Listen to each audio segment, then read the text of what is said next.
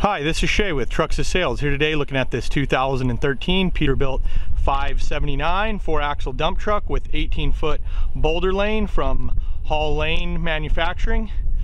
This is Peterbilt's newest cab, the 579, also the same on the 567 and the same size cab on the Kenworth T880 as well. That cab just came out in 2013, so it's the first year of that.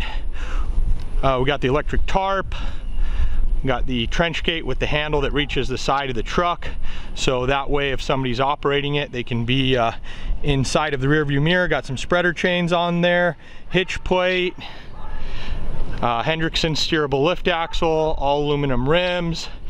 We still left the cab fairings on this one. Thought it might look a little better, kind of covering up the gap between the cab and the bed where the muffler is. There's also an option to mount the muffler on the side of the cab, but because these cabs are a little wider, it's a little trickier on that.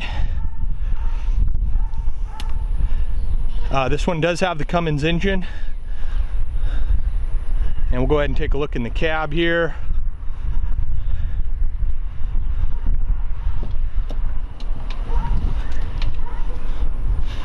Yeah, you can see this is bigger than the old 3 Series cabs.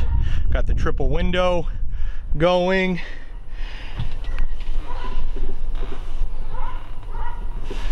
And the mechanical dump body controls.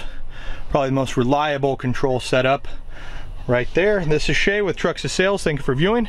Please visit our website at www.truxassales for more information. Thank you.